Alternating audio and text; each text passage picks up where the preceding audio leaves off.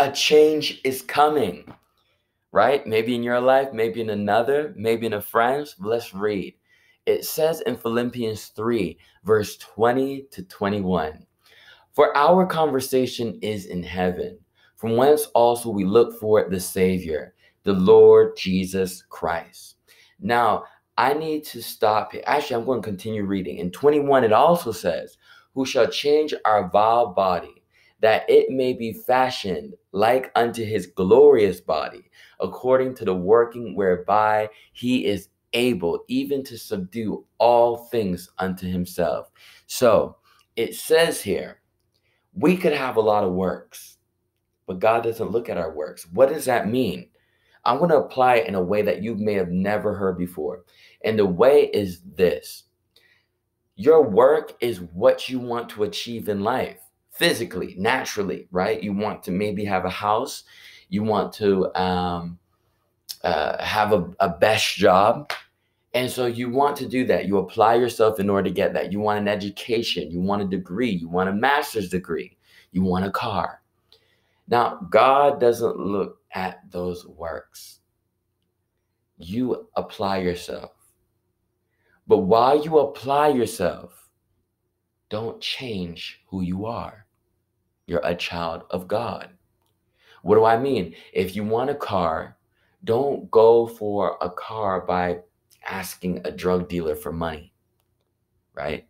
You work at a car, you save up your money, and then you go make a payment on it, or you go ahead and you buy it cash.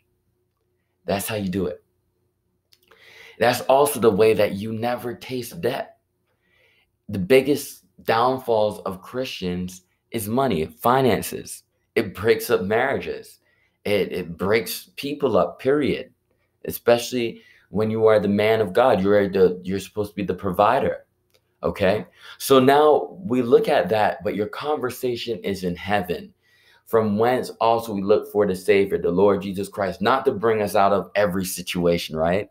We want to get to heaven. We want to, at this point, we understand we've made a mistake. Things are not turning out the way that we want to, but that doesn't change the fact of where we're going. In order to understand where we're going, we have to understand who we are. We are children of God. Children of God are going to heaven to see God's face in order to be changed from this vile body, which means the body of sin, which means that all of these traits which want to kind of separate you from the goodness of God will now be forgotten. There's a constant battle that's within our body, and it's a battle of sin and righteousness.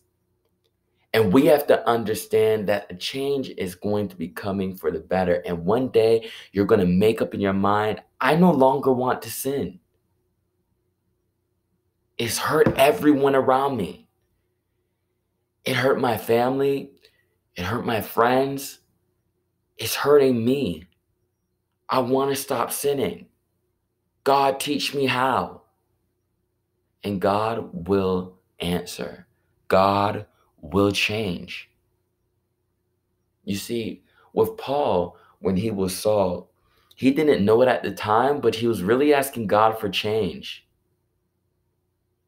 And he thought it was by pleasing the Pharisees and doing the things of the law. And he said clearly, look,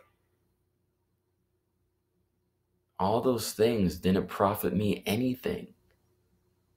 I just wanted to please God. And that's why Jesus Christ came and spoke to him on his way to Damascus and said, you know, why are you going to kick against the prick? Have you ever considered that I am the I am?